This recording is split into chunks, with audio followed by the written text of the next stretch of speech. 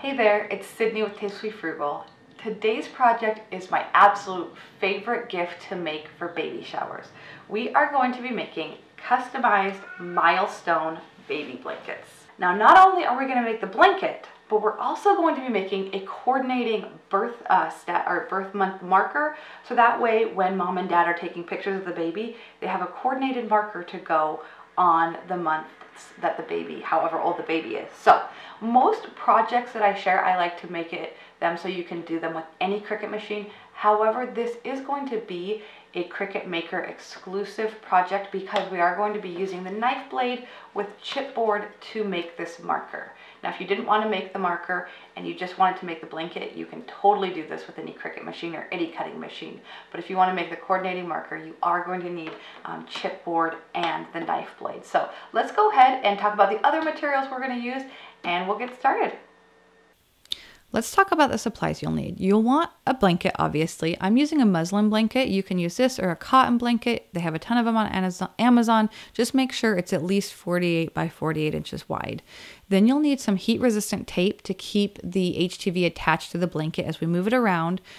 The heavy chipboard we're going to be using to make the birth stat marker. And then we're going to be using coordinating patterned HTV and patterned vinyl. For the HTV, you do need a heat resistant mask or the heat transfer mask, and then we are going to use Starcraft Soft Flex. You also need a standard grip mat in both 12 by 12 and 12 by 24, and then we're going to be using the Cricut heat press. Let's head to Design Space here. I am linking this Design Space canvas in the description of this video so that you can edit it.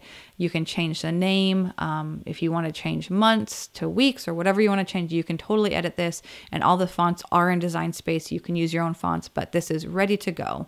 But this black circle here is the circle for the chipboard. We're going to change this to orange so that we know what it is on the mat. This purple one is for the patterned vinyl that we're going to be using. And then the months and column are going to be patterned HTV. But let me show you what I like to do with the months to make sure, just to make it easier when you're lining them up. But you want to select the rows, each row individually, and click Align and then Center Vertically. Once you have all 4 rows centered vertically, then you're going to select the rows horizontally and click Center Horizontally. This way all of the numbers are centered and it's a lot easier to line them up. Once we have everything centered, we are going to go back and we are going to select each row. So we'll select the 1, 2, 3, and we're going to click Attach. We'll do the same thing with the 4, the 5, and the 6, and then the 7, the 8, and the 9. And lastly, the 10, 11, and 12. That way we're only having to line up 4 pieces of HTV instead of 12. But once we have everything attached how we like it, we'll go ahead and click Make It in the top right corner. And then if you're using a Maker 3, Explorer 3, or Joy, you'll select On Mat. If you're using a Maker or Explorer, just skip that step. And you'll see here, for whatever reason, it has column vertical. Now, I know that it is sized so that it should fit on the mat horizontally. So just go ahead and you're just going to click that turn arrow until the square around it goes white. And then just move it up to the top and then move the word months up to the top as well. The next mat, because this mat was 12 by 12 or 12 by 24, we're going to change the size to 12 by 19. But all of the mats, for whatever reason, now with the Design Space update, default to whatever the first one is. So we're just going to change the rest of the mats to 12 by 12 if they need be. This one, because we are using the full roll, we're not using a full roll, but we have the roll of HTV. We can leave it larger, but we're going to change the last one to 12 by 12.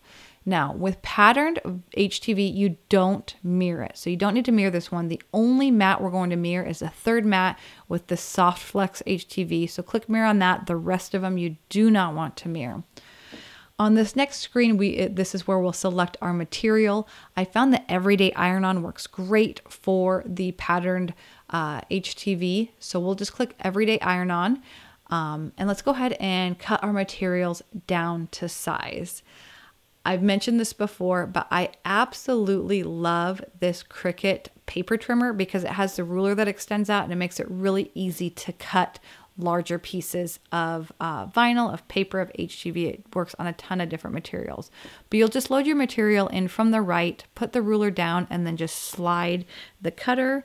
I always do the smaller side first so that I have a large piece, if that makes sense. So I'm not wasting as much material. But we'll just cut our 2 pieces down to size, and then we will load them on our mat. Both your patterned HTV and your patterned vinyl get loaded on the mat with your patterned side up. So these, both the HTV and the vinyl are be patterned side up. And then I like to use a brayer if it's an older mat, just to make sure that my material is stuck down to the mat really well. If you have a mat that you've used a while and it's lost some of its stickiness, you might want to use the brayer just to make sure that your material doesn't move while it's being cut. But we're just going to go ahead and cut our vinyl and our patterned patterned HTV and our patterned vinyl first. And then we are going to use the 12 by 24 mat, and we are going to line up our soft flex. Make sure that you are doing it shiny side down. And then once you have it on the mat, I like to use a rotary tool to cut my material down to size on the mat. It just makes it easier, and it only cuts through the HTV on the mat. You don't have to worry about it cutting through the mat. I will use, so this is our rotary cutter. I will use a brayer again here. So you see how I have some creases and some bubbles. The brayer actually helps get those bubbles out. If you have that. So the brayer is a really great tool to have as well for multiple different purposes. Then you'll just load your mat into your Cricut machine. Make sure that you have your setting set to the everyday iron-on for the soft flex as well.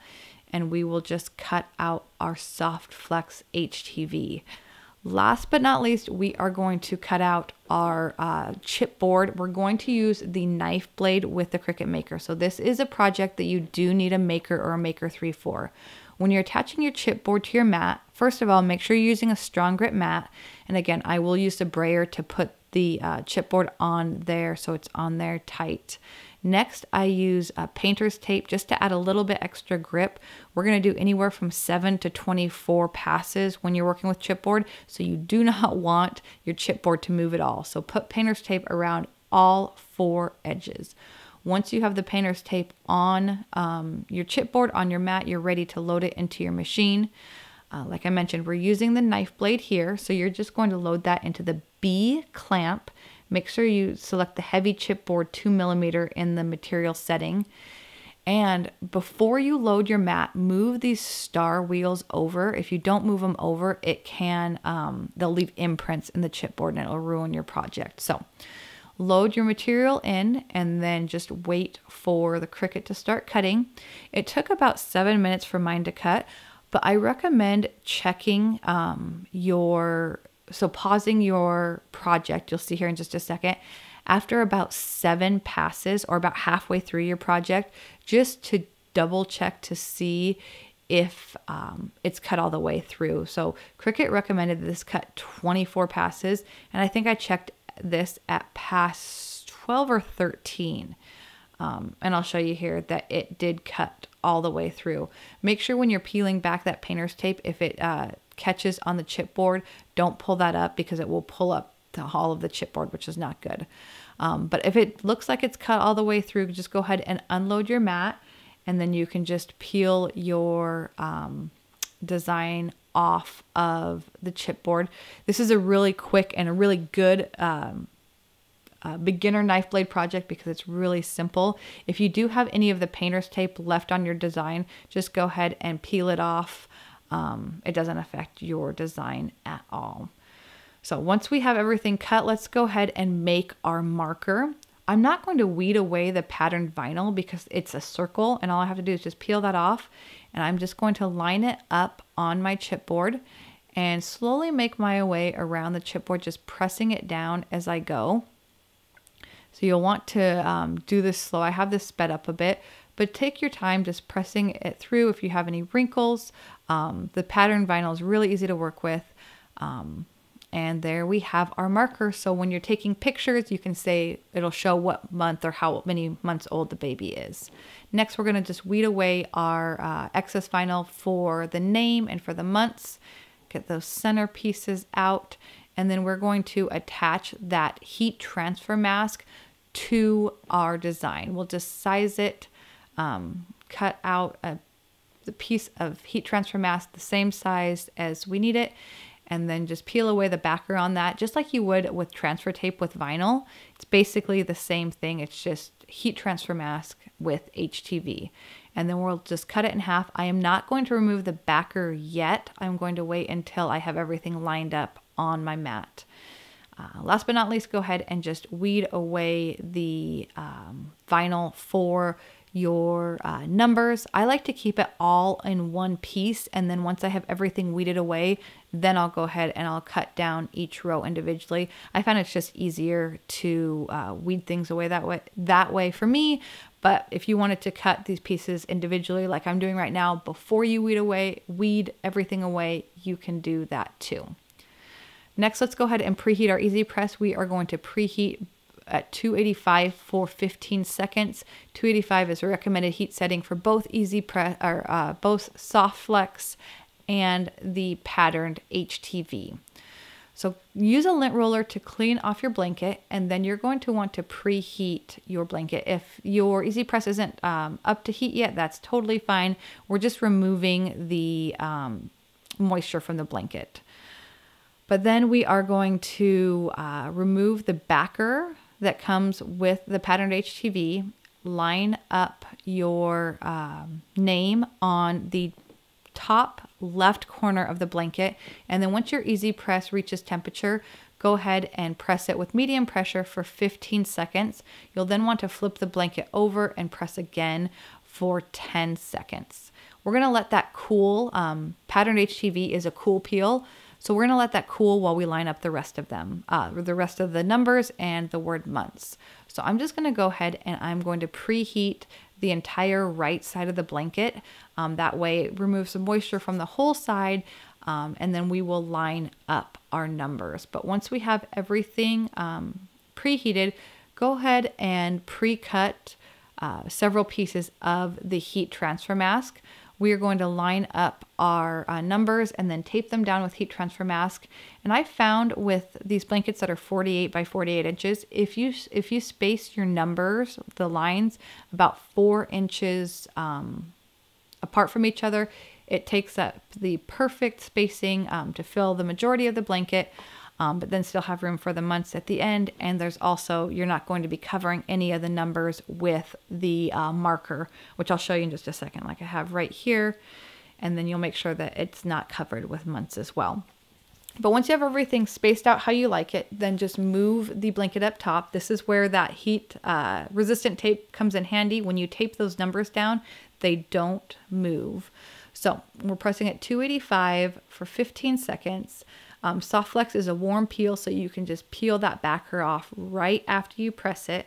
And then we're going to do the same thing. I do always double check when I'm measuring to make sure that the numbers are lined up. I check on both ends, all the numbers, to make sure that it's not sideways, to make sure they're 4 inches apart from the top of all the numbers. So we're going to do that for the 4 rows of numbers. Once you have your last row, that 10, 11, and 12, I know it looks like it's shifted here. It's just because the blanket shifted. 10, 11, and 12 is, I'll show you at the end, but it's, you can see right here, it's even. And then you'll just go ahead and press the months for the 15 seconds. Make sure that your Easy Press is not touching the numbers, or it can burn them, and that will ruin the HTV. But once you've pressed that, go ahead and let the months cool. While we're doing that, we're just going to peel away that heat transfer mask on Colin, and I can show you how fun this patterned HTV is. I've linked this in the description of the video, and I've linked all the products that we've used in this project in the description of this video as well, so that you can easily find those to purchase. But I really love this color. It's very oceany, very wavy, and this is just such a fun baby shower gift. You can use that marker, like I said, to mark how old the baby is, how many months there are. And it is really fun to have that coordinating vinyl, patterned vinyl and patterned HTV. You can see here that they look so well together. So what do you think? Pretty easy project, right? Not only is this an easy project, but it's pretty affordable too. You can get these blankets on Amazon for like $10. And as you can tell, we didn't use a whole lot of patterned HTV. For projects like this, that is why I like to stock up on rolls of whatever color vinyls I use a lot. I use a lot of blacks and whites. So whenever the rolls go on sale, 143 Vinyl has 5-foot and 5-yard rolls, but they have them on sale about once a month, and I like to stock up, or if there's sales on Amazon for an HTV that you like, I like to get those so that when I have projects like this, I can attach the larger pieces, which makes it a whole lot easier to put the projects together. Now, if you're short on HTV, let's say you only have a 12 by 12 sheet, you can totally have the numbers not be attached when you cut it and just have it print in one 12 by 12 sheet, and you can get them all on the one sheet. But I hope that you enjoyed this video. I have linked in the description of this video a blog post with a written tutorial, so if you have any questions or if you want to reference back to that, you can. Also, if you have any questions that I didn't answer, feel free to leave them in the comments and I'll get back to you as soon as I can. I have linked everything that we used in the description of this video. So if you need any of the supplies to make these fun Milestone blankets, they're all there for you. But if you enjoyed this video, I would love to have you give it a thumbs up and be sure to subscribe to Tastefully Frugal for more Cricut tips, tricks, and tutorials. Have a great day.